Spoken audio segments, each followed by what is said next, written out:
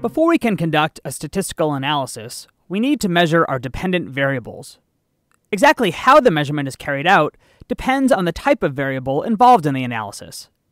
Different types are measured differently. To measure the time taken to respond to a stimulus, you might use a stopwatch. Stopwatches are of no use, of course, when it comes to measuring someone's attitude towards a political candidate. A rating scale is more appropriate in this case, with labels like very favorable, somewhat favorable, etc. For a dependent variable such as favorite color, you can simply note the color word, like red, that the subject offers. Although procedures for measurement differ in many ways, they can be classified using a few fundamental categories. In a given category, all of the procedures share some properties that are important for you to know about. The categories are called scale types, or just scales, and are described in this section. There are 4 basic scales of measurement: nominal, ordinal, interval, and ratio. When measuring using a nominal scale, one simply names or categorizes responses. Gender, handedness, favorite color, and religion are examples of variables measured on a nominal scale. The essential point about nominal scales is that they do not imply any ordering among the responses. For example, when classifying people according to their favorite color, there is no sense in which green is placed ahead of blue. Responses are merely categorized. Nominal scales embody the lowest level of measurement. The next highest scale of measurement is ordinal. The ordinal scale is used when one wishes to name or categorize, and the order is meaningful. Let's look at an example. A researcher wishing to measure consumers' satisfaction with their microwave ovens might ask them to specify their feelings as either very dissatisfied, somewhat satisfied, or very satisfied. The items in the scale are ordered, ranging from least to most satisfied. This is what distinguishes ordinal from nominal scales.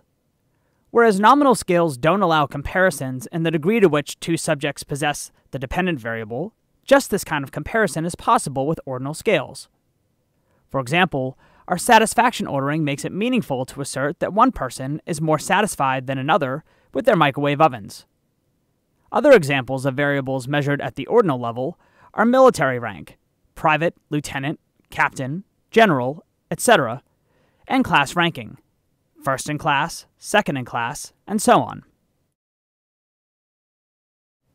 Ordinal scales fail to capture important information that will be present in the other scales we examine.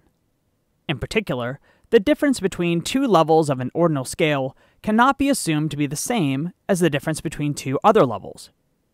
In our satisfaction scale, for example, the difference between the responses very dissatisfied and somewhat dissatisfied is not necessarily the same as the difference between somewhat dissatisfied and somewhat satisfied.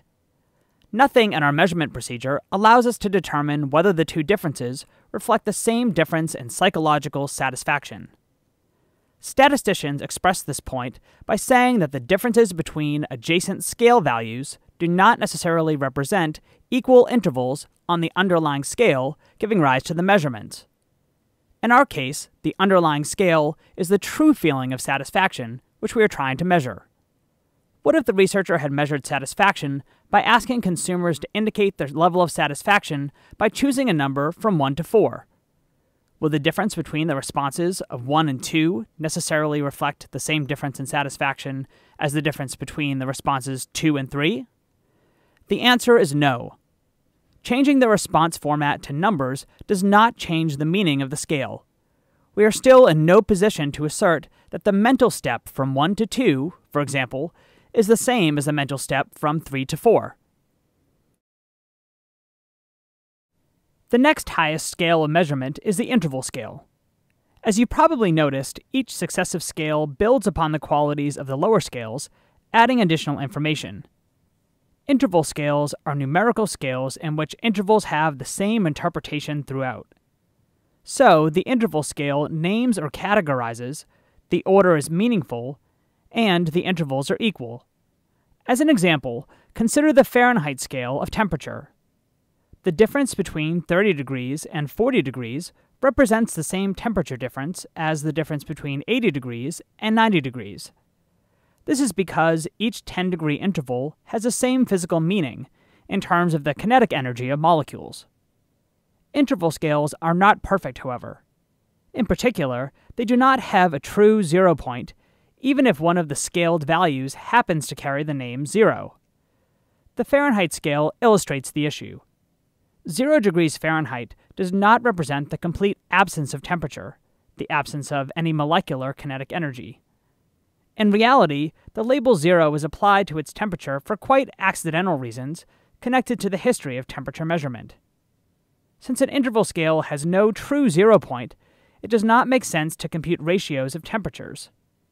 For example, there is no sense in which the ratio of 40 to 20 degrees Fahrenheit is the same as the ratio of 100 to 50 degrees. No interesting physical property is preserved across the two ratios. After all, if the 0 label were applied at the temperature that Fahrenheit happens to label as 10 degrees, the two ratios would instead be 30 to 10 and 90 to 40, no longer the same. For this reason, it does not make sense to say that 80 degrees is twice as hot as 40 degrees. Such a claim would depend on an arbitrary decision about where to start the temperature scale, namely, what temperature to call 0, whereas the claim is intended to make a more fundamental assertion about the underlying physical reality. The ratio scale of measurement is the most informative scale. It is an interval scale with the additional property that its 0 position indicates the absence of the quantity being measured. You can think of a ratio scale as the 3 earlier scales rolled up in one. Like a nominal scale, it provides a name or category for each object. The numbers serve as labels. Like an ordinal scale, the objects are ordered in terms of the ordering of the numbers. Like an interval scale, the same difference at two places on the scale has the same meaning. And in addition, the same ratio at two places on the scale also carries the same meaning. An example of a ratio scale is the amount of money you have in your pocket right now, 25 cents, 55 cents, etc. Money is measured on a ratio scale because, in addition to having the properties of an interval scale, it has a true 0 point. If you have 0 money, this implies the absence of money. Since money has a true 0 point, it makes sense to say that someone with 50 cents has twice as much money as someone with 25 cents, or that Bill Gates has 1,000,000 times more money than you do. What level of measurement is used for psychological variables? Rating scales are used frequently in psychological research. For example, experimental subjects may be asked to rate their level of pain, how much they like a consumer product, their attitudes about capital punishment, or their confidence in an answer to a test question. Typically, these ratings are made on a 5-point or a 7-point scale. These scales are ordinal rather than interval scales, since there is no assurance that a given difference represents the same thing across the range of the scale. For example, there is no way to be sure that a treatment that reduces pain from a rated pain level of 3 to a rated pain level of 2 represents the same level of relief as a treatment that reduces pain from a rated pain level of 7 to a rated pain level of 6. In memory experiments, the dependent variable is often the number of items correctly recalled. What scale of measurement is this? You could reasonably argue that it is a ratio scale. First, there is a true 0 point. Some subjects may get no items correct at all. Moreover, a difference of 1 represents a difference of 1 item recalled across the entire scale. It is certainly valid to say that someone who recalled 12 items recalled twice as many items as someone who recalled only 6 items. Number of items recalled is a more complicated case than it appears at first. Consider the following example in which subjects are asked to remember as many items as possible from a list of 10. Assume that there are 5 easy items and 5 difficult items. Half of the subjects are able to recall all the easy items and different numbers of difficult items, and the other half of the subjects are unable to recall any of the difficult items and remember different numbers of the easy items. Some sample data are shown here. Let's compare the difference between subject A's score of 2 and subject B's score of 3 with the difference between subject C's score of 7 and subject D's score of 8. The former difference is a difference of one easy item. The latter difference is a difference of one difficult item. Do these two differences signify the same difference in memory performance? We are inclined to respond no to this question, since only a little more memory may be needed to retain the additional easy item, whereas a lot more memory may be needed to retain the additional hard item. The general point is that it is often inappropriate to consider psychological measurement scales as either interval or ratio. Why are we so interested in the type of scale that measures a dependent variable? The crux of the matter is the relationship between the variable's level of measurement and the statistics that can be meaningfully computed with that variable. For example, consider a hypothetical study in which 5 children are asked to choose their favorite color from blue, red, yellow, green, and purple. The researcher codes and tabulates the results as shown in the displayed table. This means that if a child said her favorite color was red, then the choice was coded as 2. If the child said her favorite color was purple, then the response was coded as 5, and so forth. Consider the hypothetical data displayed in this table. Each code is a number, so nothing prevents us from computing the mean code assigned to the children.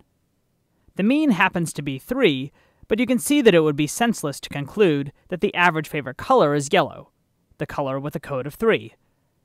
Such nonsense arises because favorite color is a nominal scale, and taking averages of its numerical labels is like counting the number of letters in the name of a snake to see how long the snake is. Does it make sense to compute the mean of numbers measured on an ordinal scale? This is a difficult question, one that statisticians have debated for decades. You will be able to explore this issue yourself in a simulation and reach your own conclusion.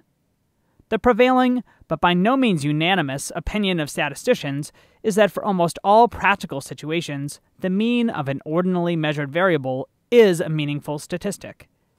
However, as you will see in the simulation, there are extreme situations